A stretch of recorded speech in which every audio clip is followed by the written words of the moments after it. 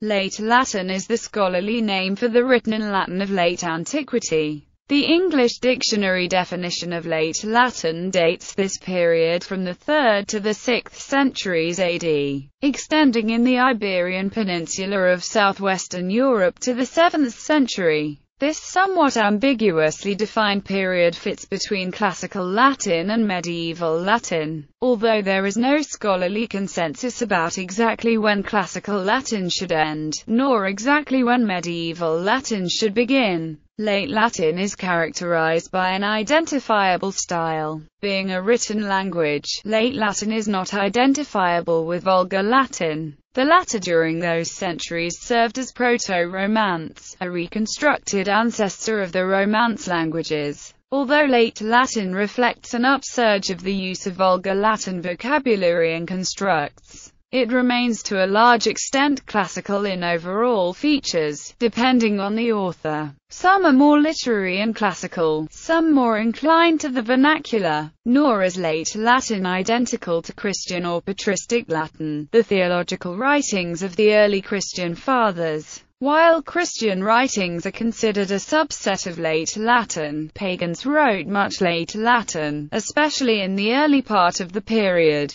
Late Latin formed during a time when mercenaries from non-Latin-speaking peoples on the borders of the empire were being subsumed and assimilated in large numbers, and the rise of Christianity was introducing a heightened divisiveness in Roman society, creating more of a need for a standard means of communicating between different socio-economic registers and widely separated regions of the sprawling empire. A new and more universal speech evolved from the main elements: Classical Latin, Christian Latin, which featured Serma Humilis, ordinary speech, in which the people were to be addressed, and all the various dialects of Vulgar Latin. The linguist Antoine Mate said, "Sans que l'aspect extérieur de la langue soit beaucoup modifié, le latin est devenu au cours de l'époque impériale une langue nouvelle." Without the exterior appearance of the language being much modified, Latin became in the course of the imperial epoch a new language, and servant en quelque sorte de lingua franca un grand empire. Le latin attendu à chez simplifier, a garde surtout cequi elevate de banal. Serving as some sort of lingua franca to a large empire, Latin tended to become simpler, to keep above all what it had of the ordinary, philological constructs. Late and post-classical Latin, neither Late Latin nor Late Antiquity are modern terms or concepts. Their origin remains obscure. Neither are they ancient. A notice in Harper's New Monthly magazine of the publication of Andrews Freud's Lexicon of the Latin Language in 1850 mentions that the dictionary divides Latin into anti-classic, quite classic, Ciceronian, Augustan, post-Augustan and post-classic or Late Latin, which indicates the term already was in professional use by English classicists in the early 19th century.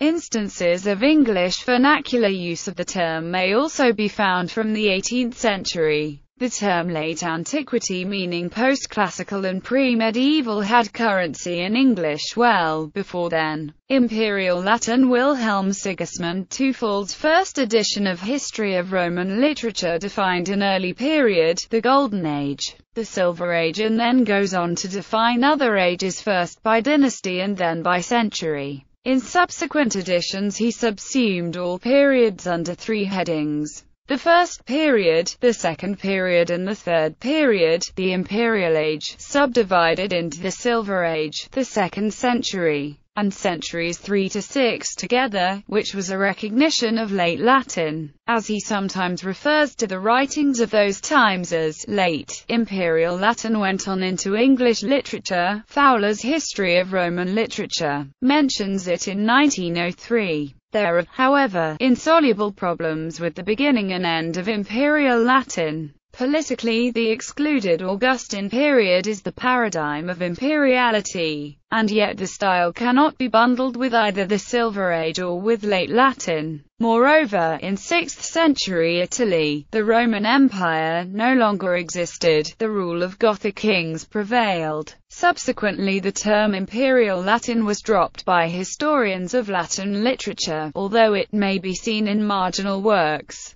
The Silver Age was extended a century, and the final 4 centuries represent late Latin. Christian, patristic, Vulgate and Ancient Latin. Low Latin. Low Latin is a vague and often pejorative term that might refer to any post-classical Latin from late Latin through Renaissance Latin depending on the author. Its origins are obscure, but the Latin expression media rea infima Latinitas sprang into public notice in 1678 in the title of a glossary by Charles Dufresne, Sieur du Cange. The multi-volume set had many additions and expansions by other authors subsequently. The title varies somewhat. Most commonly used was Glossarium Mediae Infima Latinitatis. It has been translated by expressions of widely different meanings. The uncertainty is understanding what media, middle, and infima, low, mean in this context. The media is securely connected to medieval Latin by Cange's own terminology expounded in the Praefacia, such as scriptores mediaetatis, writers of the Middle Age. Cange's glossary takes words from authors ranging from the Christian period to the Renaissance, dipping into the classical period if a word originated there. Either media a infima Latinitas refers to one age, which must be the Middle Age covering the entire post-classical range, or it refers to 2 consecutive periods, infima Latinitas and media Latinitas.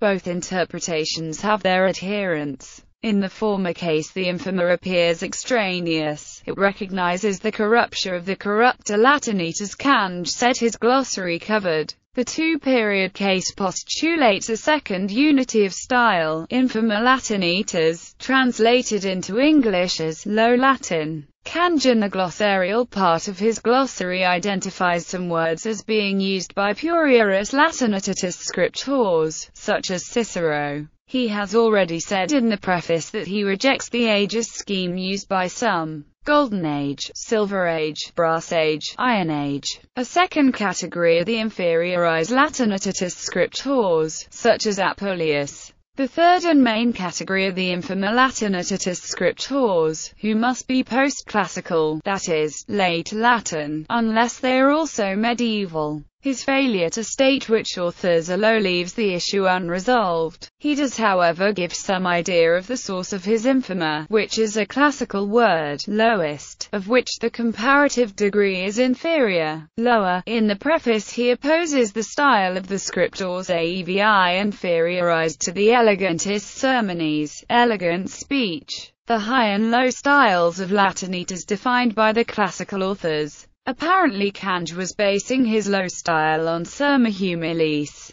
the simplified speech devised by late Latin Christian writers to address the ordinary people. Humilis means low, of the ground. Instead they preferred a humbler style, lower in correctness, so that they might better deliver the gospel to the vulgus or common people. Low Latin in this view is the Latin of the 2 periods in which it has the least degree of purity, or is most corrupt. By corrupt, Cange only meant that the language had resorted to non-classical vocabulary and constructs from various sources. But his choice of words was unfortunate. It allowed the corruption to extend to other aspects of society, providing fuel for the fires of religious and class conflict. Low Latin passed from the heirs of the Italian Renaissance to the new philologists of the northern and Germanic climes, where it became a different concept. In Britain, Gildas' view that Britain fell to the Anglo-Saxons because it was morally slack was already well known to the scholarly world.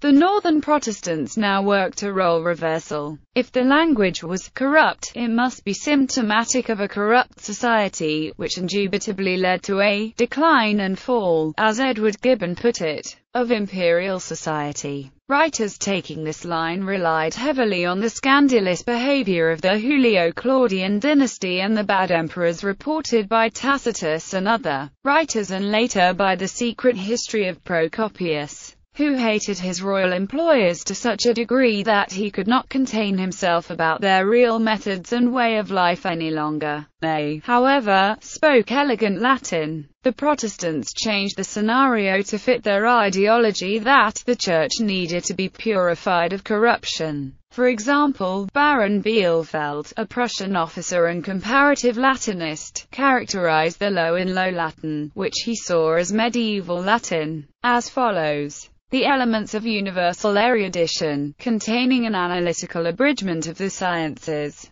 polite arts and belles lettres. Low Latin tends to be muddled with vulgar Latin, late Latin and medieval Latin, and has unfortunate extensions of meaning into the sphere of socio-economics. It has gone out of use by the mainstream philologists of Latin literature. A few writers on the periphery still mention it, influenced by the dictionaries and classic writings of former times. As to full scheme of the Golden Age and the Silver Age is the generally accepted one. The canonical list of authors should begin just after the end of the Silver Age, regardless of what 3rd century event is cited as the beginning, otherwise there are gaps. Tuffel gave the end of the Silver Age as the death of Hadrian at 138 AD. His classification of styles left a century between that event and his final period, the 3rd–6th centuries BC, which was in other systems being considered late antiquity. Starting with Charles Thomas Crutwell's A History of Roman Literature from the earliest period to the death of Marcus Aurelius, which first came out in 1877. English literary historians have included the spare century in Silver Latin. Accordingly, the latter ends with the death of the last of the 5 good emperors in 180 AD. Other authors use other events, such as the end of the Nervan Antonine dynasty in 192 AD or later events. A good round date of 200 AD gives a canonical list of nearly no overlap. The transition between late Latin and medieval Latin is by no means as easy to assess. Taking that media infima Latinitas was one style. Mantello in a recent handbook asserts of the Latin used in the Middle Ages, that it is, here interpreted broadly to include late antiquity and, therefore to extend from c. AD 200 to 1500, although recognizing late antiquity, he does not recognize late Latin. It did not exist and medieval Latin began directly at 200 BC. In this view, all differences from classical Latin are bundled as though they evolved through a single continuous style. Of the two style interpretations, the late Latin period of Eric Auerbach and others is one of the shortest. In the first half of the 6th century, which witnessed the beginning and end of Ostrogoth rule in Italy, Latin literature becomes medieval. Boethius was the last ancient author, and the role of Rome as the center of the ancient world, as communis patria, was at an end. In essence, the lingua franca of classical vestiges was doomed when Italy was overrun by the Goths, but its momentum carried it one lifetime further, ending with the death of Boethius in 524 AD. Not everyone agrees that the lingua franca came to an end with the fall of Rome, but argue that it continued and became the language of the reinstituted Carolingian Empire under Charlemagne. Toward the end of his reign, his administration conducted some language reforms. The first recognition that late Latin could not be understood by the masses and therefore was not a lingua franca was the decrees of 813 AD by synods at Mainz. Reims taught that from then on preaching was to be done in a language more understandable to the people, which was stated by Tours Canon 17 as Rustica Romana Lingua, identified as Proto-Romance, the descendant of Vulgar Latin. Late Latin as defined by Mate was at an end, however. Pucci's Harrington's Medieval Latin sets the end of late Latin when Romance began to be written. Latin retired to the cloister, and Romanitas lived on only in the fiction of the Holy Roman Empire. The final date given by those authors is 900 AD. through the death of Boethius Domitius Ulpianus, jurist, imperial officer. Julius Paulus Prudentius Amuse, jurist, imperial officer. Aelius Marcianus, jurist. Arrhenius Modestinus, jurist. Censorinus, historian, essayist. Quintus Gargilius Martialis, horticulturalist, pharmacologist. Gaius Asinius Quadratus, historian. Quintus Septimius Florence Tertullianus, the father of Latin Christianity, polemicist against heresy. Thascius Caius Aelius Cyprianus, converted rhetorician, bishop of Carthage, martyr, saint. Novationist, theologian, rival pope, excommunicant. Quintus Serenus Sammonicus, scholar, educator. Commodianus, poet, Christian educator. Lucius Caelius Firminus Lactantius, converted rhetorician, scholar, Christian apologist and educator. Amminus Marcellinus, soldier, imperial officer, historian. Claudius Claudianus, court poet. Gaius Julius Solanus, topical writer. Nonius Marcellus, topical writer. Marcus Aurelius Olympius Nemesis, poet. Aquila Romanus, rhetorician. Eumenius of Autun, educator. Aelius Festus Aphthonius, grammarian. Chalcidius, translator. Gaius Marius Victorinus, converted philosopher. Arnobius of Sicca, Christian apologist. Constantine I, first Christian emperor. Nazarius, rhetorician, educator. Gaius Julius Victor, rhetorician. Gaius Vettius Aquilinus Juvencus, Christian poet. Nonius Marcellus, grammarian, lexicographer. Julius Firmicus Maternus, converted advocate, pagan and Christian writer. Aelius Donatus, grammarian, rhetorician, educator. Palladius, saint, first bishop of Ireland. Sextus Aurelius Victor, imperial officer, historian. Eutropius, imperial officer, historian. Aemilius Magnus Arborius, poet, educator, friend of the imperial family. Decimius Magnus Ausonius, poet, rhetorician, educator, friend of the imperial family. Claudius Mamertinus, imperial officer, panegyricist, embezzler. Hilarius, converted Neoplatonist, theologian, bishop of Poitiers, saint. Ambrosius, theologian, bishop of Milan, saint. Lucifer, theologian, bishop of Sardinia. Priscillianus, theologian, first person executed as a heretic. Flavius Sosipater Charisius, grammarian. Diomedes Grammaticus, grammarian. Postumius Rufus Festus Avianus, imperial officer, poet, translator. Priscianus Caesariensis, grammarian.